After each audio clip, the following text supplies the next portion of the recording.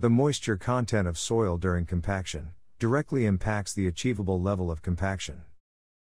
Optimal moisture levels play a significant role in soil compaction by acting as a lubricant within the soil, enabling the particles to move and slide together during the compaction process.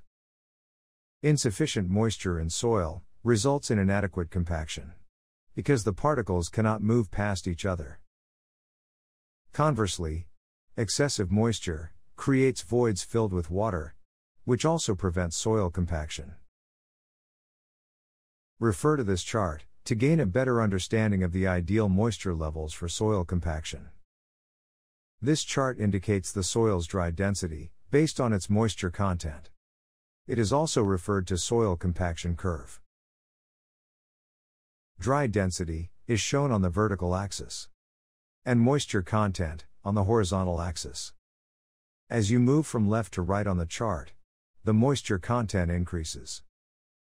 The peak point of the compaction curve represents the maximum dry density, and the moisture content corresponding to it is known as the optimum moisture content.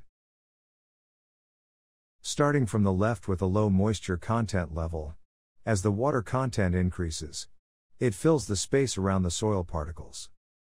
Water provides lubrication, which increases with increasing moisture content, until the optimal moisture content level is reached. At this point, the ideal amount of lubrication is provided, without water acting as a barrier to compaction. As the moisture content continues to increase beyond the optimal level, water starts to restrict compaction. After this point, water starts to replace soil particles and take up the space.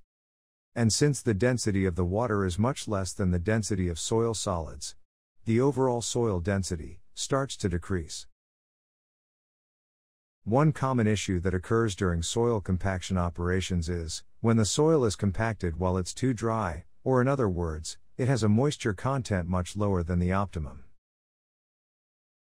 In such cases, the soil is vulnerable to swelling when moisture content increases in the future, such as after rainfall. This swelling can potentially damage any structure on the surface.